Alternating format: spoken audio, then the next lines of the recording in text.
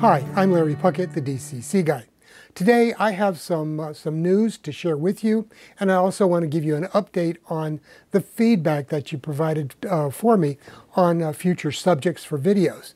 But also we're going to take a look at a couple of projects that I have finished on the modules.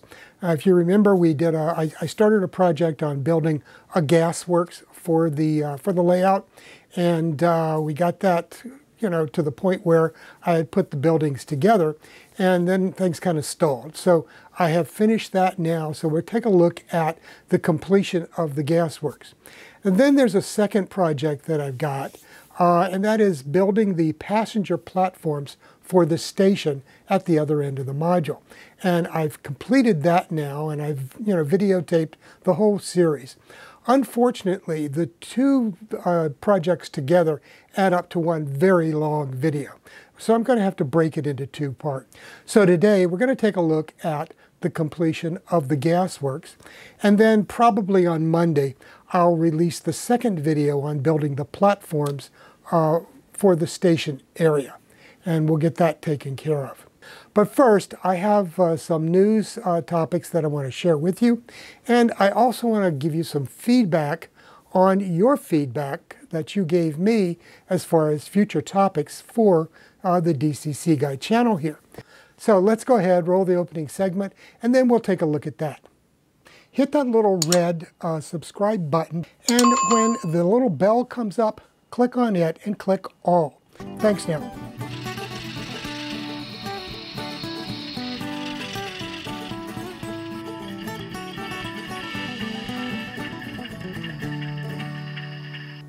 Okay, let's go ahead and I want to give you some updates on a couple of things. First off, in a lot of my videos over the last couple of years, I've talked about the frog juicers from Tam Valley Depot, and more recently I talked about using the boosters that Tam Valley Depot makes.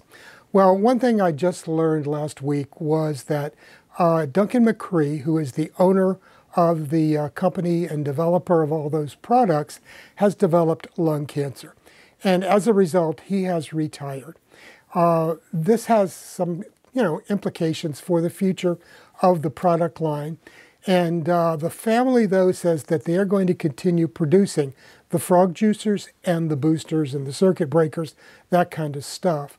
Unfortunately, due to a lack of electronic parts that a lot of companies in the country and around the world are undergoing today, they cannot continue to produce a large part of the rest of the product line.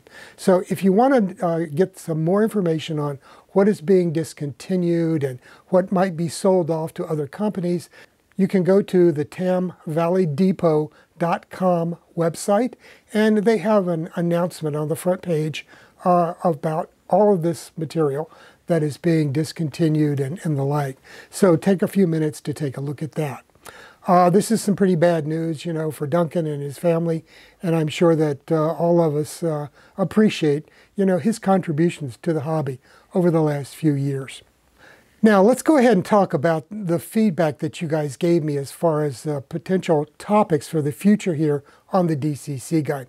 The last time I checked, there was over 160 comments back with feedback from you. And I really appreciate you taking the time to send me that information.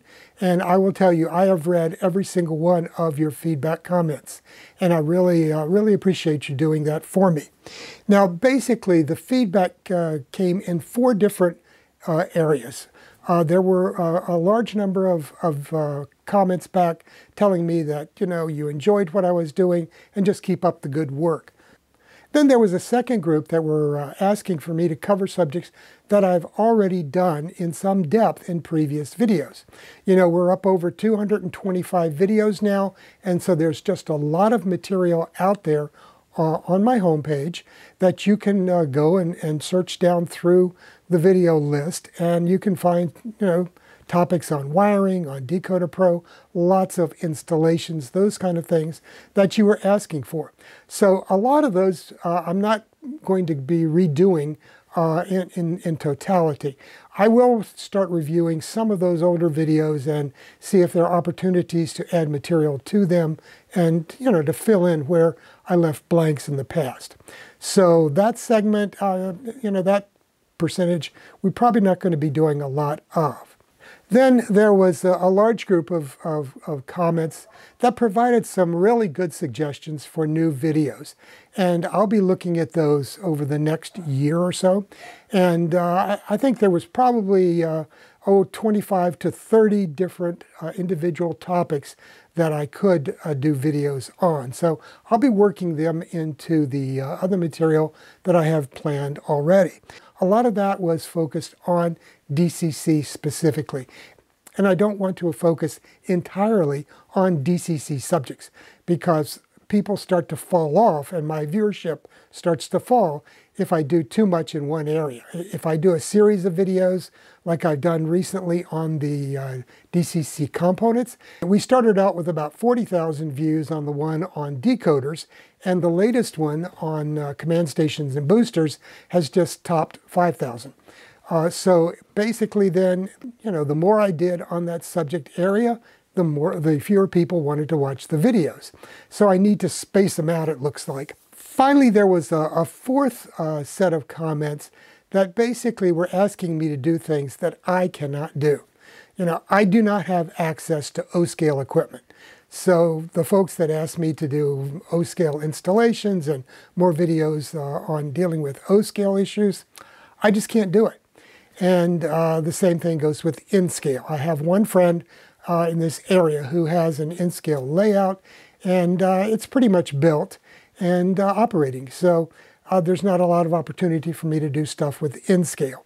A lot of the new command stations that are coming in from Europe, the ECOS and various others, those things aren't cheap. And I don't make that much off of these videos, contrary to what you might believe. But I'm not making enough money to go out and buy command stations left and right in order to be able to do reviews of those products. Okay, let's go ahead and move on and take a look at the GasWorks project that I started several months ago. And I've now got it to completion. And I want to show you that, share with you a couple of techniques that I used on the GasWorks and give you some tips on how to finish that out. Now let's go ahead and take a look at for an update on the GasWorks because it's coming towards a conclusion. As you can see, we've got all the roofs on here, and I've done a little bit of work here on the chimney. You'll note this structure here, this building, this roof has a whole lot of small details, and I'm in the process of putting those together and getting them painted and weathered and getting them on the roof. And we'll get that wrapped up in the next day. Over here on this side is an array of tanks, and on these GasWorks, they varied considerably in what these were used for because there were tanks that were condensers and scrubbers and all kinds of things, and they varied as to the type of construction depending on the age and size of the GasWorks itself. So, in a small industrial GasWorks or for a small town, you could have a mishmash of all kinds of tanks. They used boxes, cast iron boxes. A lot of this stuff could be housed in a shed. It could be housed in the structure if it was big enough. So this structure here could hold all kinds of other things inside that would then be piped out. The gas would be piped out and run through these condensers and scrubbers on the outside. Typically, the tar and ammonia that was produced would be stored in an underground tank, but in some cases I've seen it in an above-ground tank like this one here. So that's what this is going to be. So we've got all of these various tanks and piping coming out of the GasWorks itself, all connected together.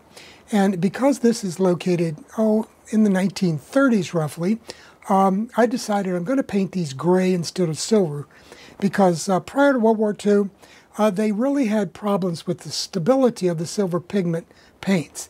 And the silver pigment just tended to leach right out. On the early U.S. Southern Railway locomotives, they used that black and imitation or green and imitation aluminum paint scheme. And when they were first introduced, that was a metallic silver paint was instead of imitation aluminum, which looks like white now.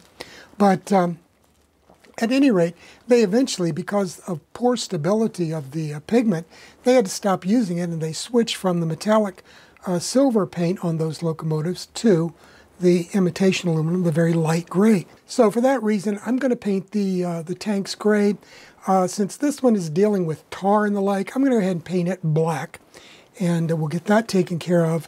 And all of these, the piping here, I'll probably just paint it gray as well. So that's something I'll be doing in the next day.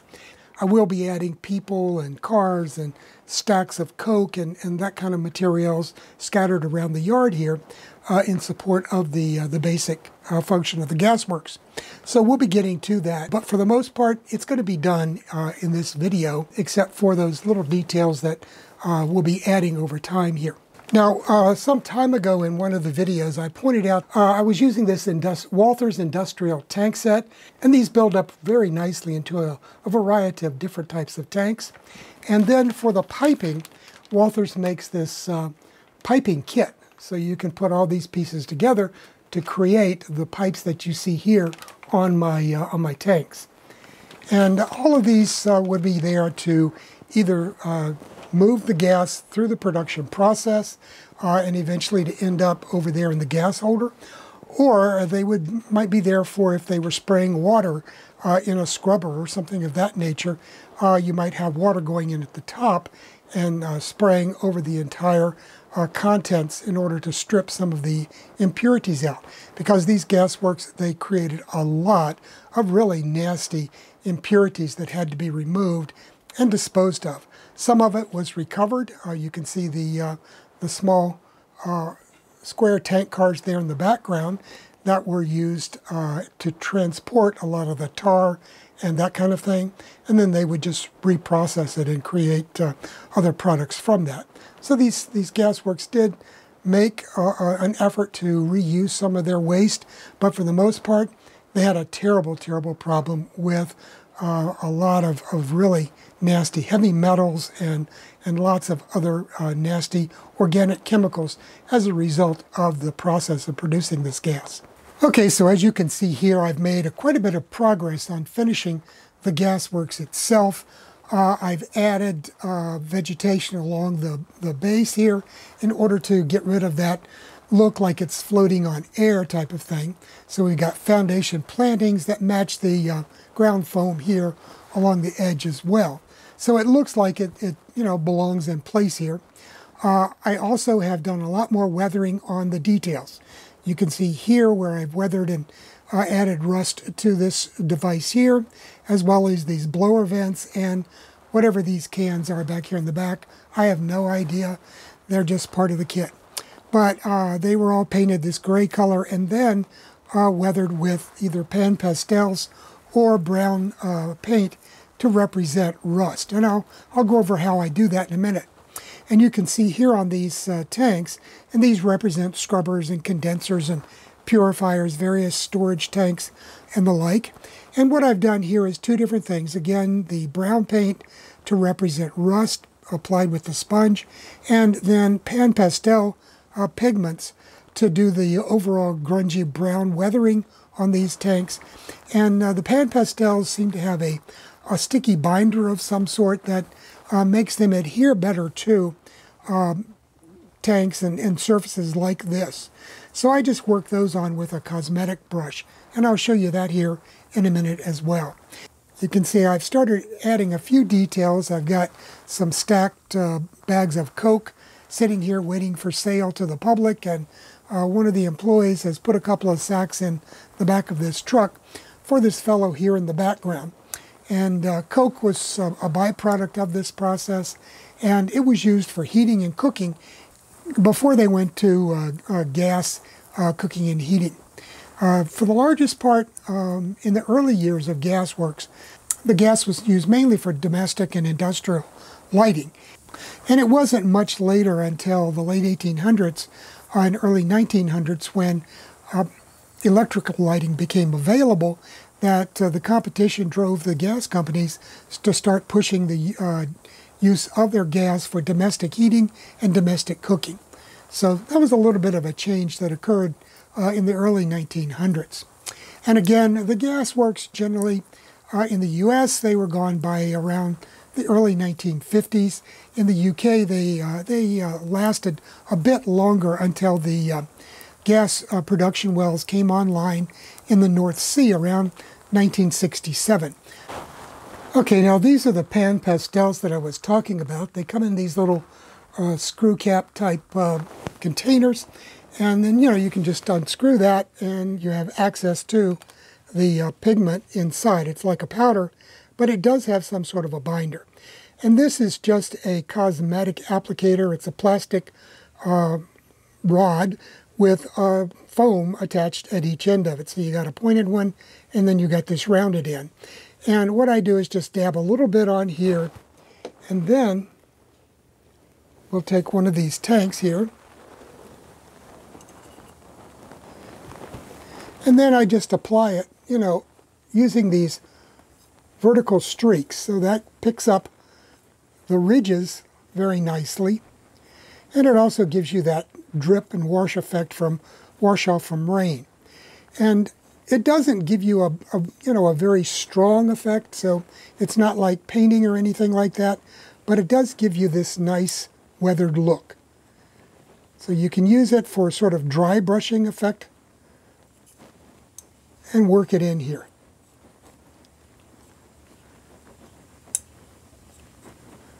Like that. So it's very easy, and you can see it's sticking quite well here. So there. So that's how I do those. I'll finish that one later. And now let's take a look at how I do the rust.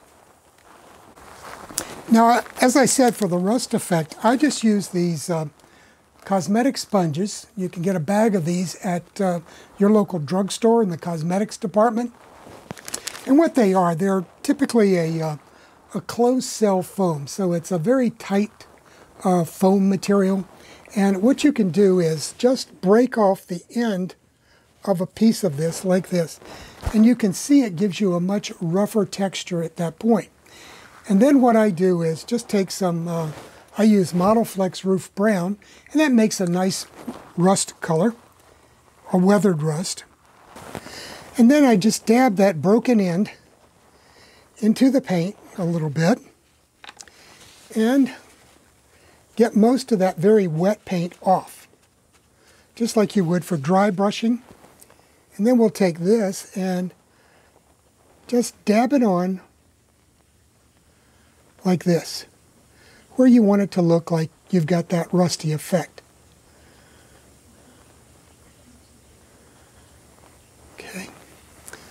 And that's a very easy way of creating that dappled effect of rust on anything metallic. It's great for weathering rolling stock, metal cars, that kind of thing, where you just want to apply patches of rust. Okay, so what else? As you can see, I've done all of my weathering here to the roof. Basically, I paint the roof on these corrugated roofs. I just paint it a primer gray. Because if you look online at photographs of metal roofs, corrugated roofs, or just metal roofs in general, they might look silvery at first, but they weather quite quickly and oxidize to this light gray color. So you might as well just paint them primer gray and then apply brown colors, different rust colors over top of that, using either the pan pastel pigments, or if you've got large areas to spray like here, you can just do patches of brown paint or rusty paint, whatever color you like to use for rust. And then I also just do some dry brushing of the black here on the smokestack and other areas like that, over the door panels a bit, and that kind of thing. Other than that, as I said, I'll be adding a lot more details around the structure of this as soon as I get it fixed into the final location. This is pretty close to where it is going to be in the final situation, but you never know until the last minute. On the tar tank, You can see I just painted that black, and again, just used the pan pastel pigment on that one as well to give it that streaky effect, that dirty streaky effect that you see. And then I just used some of that brown paint on the concrete base to just give it a bit of a dirty look here. So that's just a small amount of that dashed around. So this is, again, a tar tank that was used to store tar and ammonia and any other kind of nasties until it was picked up by one of the companies that distill the tar out and the various other components. They would get the ammonia out and use it for fertilizer, that kind of thing. So they did a pretty good job of reusing a lot of this stuff because they could make money out of the waste products. But there still were a lot of nasty waste products in this. There was a lot of cyanide produced. There was a lot of trace metals that were being produced. Lead and mercury are common contaminants of coal. And you know, it just built up in these sites. And many of these old gas works are Superfund sites nowadays, still waiting to be cleaned up. Okay, that's about it for the gas works for now. Well, that's a wrap for today's video. I hope you enjoyed taking a look at the completed gas works and that you'll be able to use some of those weathering tips that I gave you. This has been a fun project for me, and I think it adds a lot of interest to that end of the module to have that gasworks in there. And it's a nice industry for switching wagons in and out of. On Monday, I think on Monday, I'll be releasing a second video on the other project that I've completed, and that's the passenger platforms for the station at the far end of the module. So come on back on Monday and we'll take a look at how to build the passenger platforms for the passenger station here on the layout. And I'll share with you some tips on how I went about weathering and painting and weathering the stone for these platforms. And it's a technique that I think you'll find useful on any brick or stone structure that you might want to take on and build for your model railroad. So have a great weekend, and we'll see you here on Monday for that video. Bye now.